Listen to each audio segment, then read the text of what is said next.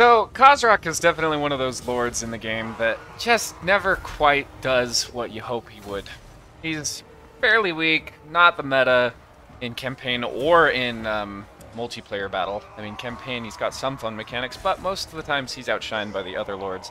And then in battle, he's rarely one of the top picked or ever picked Beastman legendary lords. However, there can be some kind of unique things that go on with him. He is on a chariot here, which is probably his preferred style of taking him. I have given him the Dark Mail, which does give him 20% ward save, some spell resistance, and armor.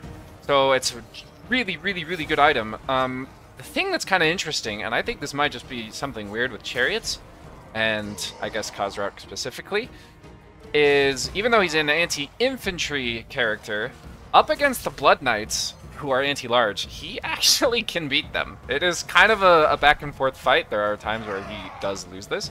I've kitted him out how I would typically take him in a multiplayer battle if I were going to use him. I think Apocalyptic Vision is really good if you surround him, or you have him basically tag team with Centigors or Razorgors. He can engage a unit like the Blood Knights, and then when your other units come into play, he can pop Apocalyptic Vision, and then they get a huge damage boost, and it's pretty good. Dark Mail is obviously a gimme. You gotta bring that every single time.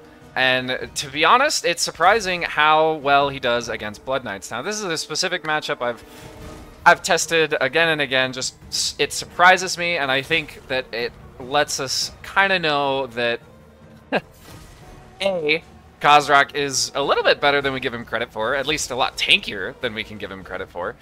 But B, Blood Knights really are, they're falling short, and I think they might need some kind of buffs at some point. I think armor piercing, or, I mean, maybe raising the armor piercing values.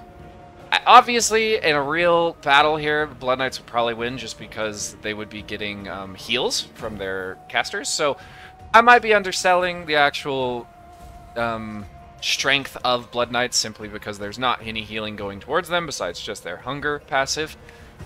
But, to be fair, the Beastmen wouldn't just be sending, you know, just Kozrak into Blood Knights. So, either way, I just thought this was kind of a quirky matchup that would surprise a lot of people. I thought I would quickly make a fun, short little video on it, and hopefully you enjoyed, and hopefully maybe CA can see this and maybe try to figure out exactly what's going on and hopefully resolve the issue that must be happening here, because clearly Blood Knights should not be losing this fight. I mean, if Kozrak had any kind of anti-large, then maybe.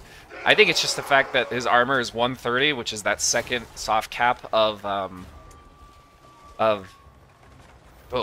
damage reduction, and then he also has a 20% ward save on top of it. So Blood Knights, being primarily non-armor piercing, basically have very little hope of actually, I guess, dealing damage to him. So either way, hopefully you found that somewhat interesting, and hopefully you did enjoy watching. I will probably keep more of these coming out. I do actually enjoy the more shorter form content, just showcasing some quirks and some interesting little tech pieces you can bring into your games. So hopefully you enjoyed that, and let me know in the comments if you did, and I will talk to you later.